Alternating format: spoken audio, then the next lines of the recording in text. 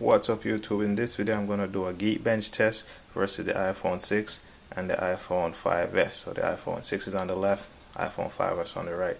So they're both running iOS 8 and this has a 1.39 gigahertz processor on the iPhone 6 and a 1.30 gigahertz processor on the iPhone 5s.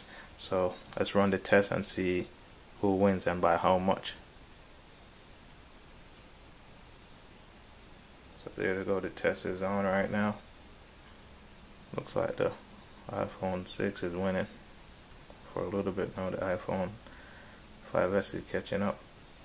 And guys, if you want to see unboxing of the iPhone 6 and a more in-depth comparison between the iPhone 5s, make sure to hit that subscribe button and check the links in the description. So on the iPhone 6 we got a single core score of 1620, and the iPhone 5s is 1411, and a multi-score on the iPhone 6 from 2913, and the iPhone 5s is 2547.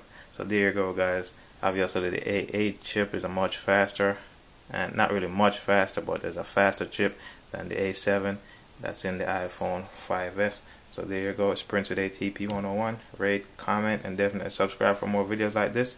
Peace. Thanks for watching.